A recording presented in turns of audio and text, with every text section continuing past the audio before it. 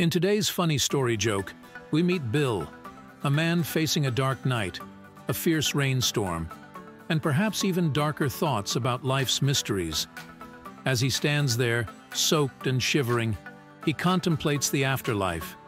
Yes, that's right. We're diving deep into the existential pool from the get-go. According to various belief systems, our consciousness might just continue after our physical form bites the dust. But hold on to your umbrellas, folks, because Bill's night is about to take a turn for the absurd. Bill was on the side of the road hitchhiking on a very dark night, in the midst of a fierce rainstorm. The night was rolling on, and no car went by. The storm was so strong he could hardly see a few meters ahead of him.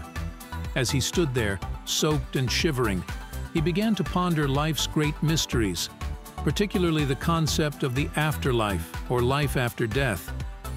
According to various belief systems, the essential part of an individual's consciousness or identity continues to exist after the death of their physical body. In some views, this continued existence takes place in a spiritual realm, while in others, the individual may be reborn into this world, beginning the life cycle over again through reincarnation. Suddenly, through the swirling rain, Bill saw a car slowly coming towards him. As it drew level with him, it stopped. Desperate for shelter, and without really thinking about what he was doing, Bill got into the back seat of the car and closed the door. That was when he realized there was nobody behind the wheel, and the engine wasn't even on. Mysteriously and soundlessly, the car started moving slowly forward. Bill looked at the road and saw a curve approaching. Now he was scared and began to fear for his life. Just before he reached the curve, a ghostly hand appeared through the window of the car and turned the steering wheel. This eerie sight made him think of the 1990 film Ghost, where the protagonist, played by Patrick Swayze, navigates the afterlife as a spirit on Earth to protect his beloved girlfriend and solve the mystery of his murder. Sam's spirit world interactions in the film illustrated a form of spiritual continuation where his essence remained active, much like the ghostly hand that was now steering the car. Bill, paralyzed with terror, watched how the hand appeared every time they came to a curve. The experience reminded him of various religious beliefs where spirits linger to complete unfinished business, reflecting both the emotional and metaphysical aspects of life after death.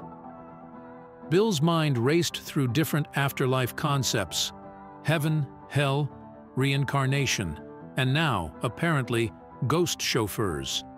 When he saw the lights of a pub down the road, Bill gathered all his bravery and strength, jumped out of the car, and ran to the pub.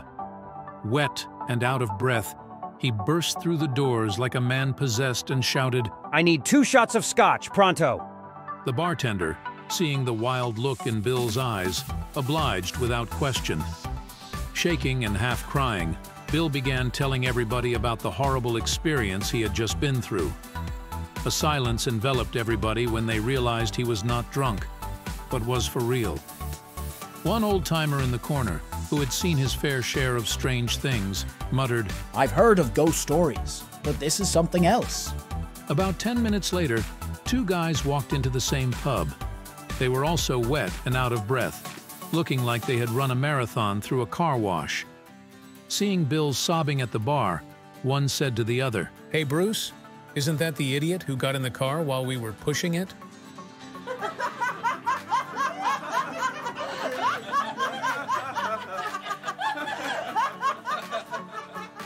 If you liked our joke, then please watch our next joke by clicking here.